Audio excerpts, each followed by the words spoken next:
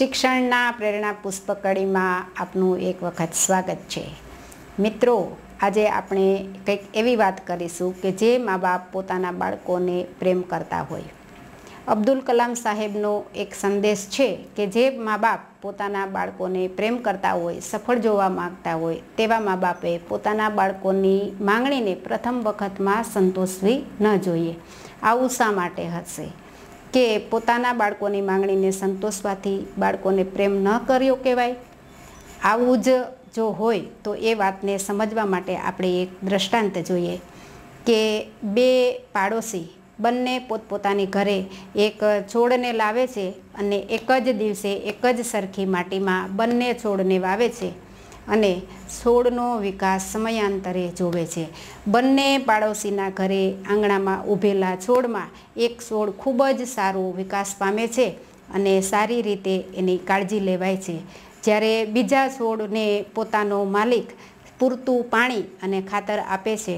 જ્યારે બંને છોડનો વિકાસ જોવાય છે તો આપણને ચોખ્ખું દેખાય કે એક છોડ ખૂબ જ તંદુરસ્ત, લીલોછમ અને હર્યોભર્યો દેખાય છે, જ્યારે બીજો છોડ સામાન્ય દેખાય છે। મિત્રો, આવું તમને પણ લાગશે કે જે સુંદર અને હર્યોભર્યો દેખાય છે એ છોડનો વિકાસ સારો થયો, પણ ખરેખર આવું કંઈક બન્યું નથી। એક સામાન્ય તોફાન આવતા આ સુંદર અને હર્યોભર્યો લીલોછમ દેખાતો છોડ ઉખડી પડે છે, જ્યારે સામાન્ય દેખાઈ રહેલો છોડ પોતાના મૂળને ઊંડા મૂકવાથી ટકી રહે છે।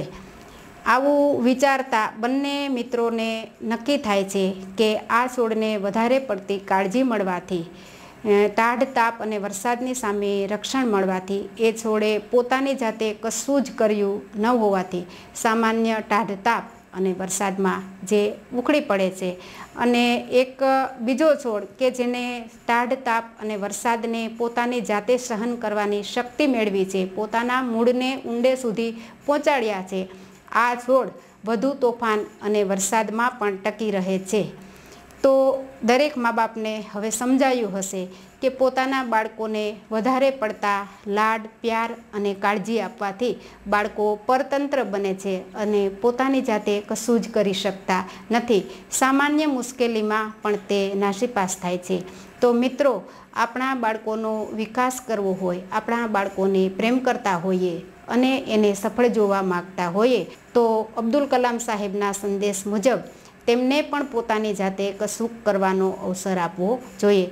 એમને થોડી મુશ્કેલીનો સામનો કરતા શીખવવું જોઈએ અને કેટલાય માણસોની મહાનતા તેમના કરેલા અને તેમને પડેલી મુશ્કેલીઓને આભારી હોય છે।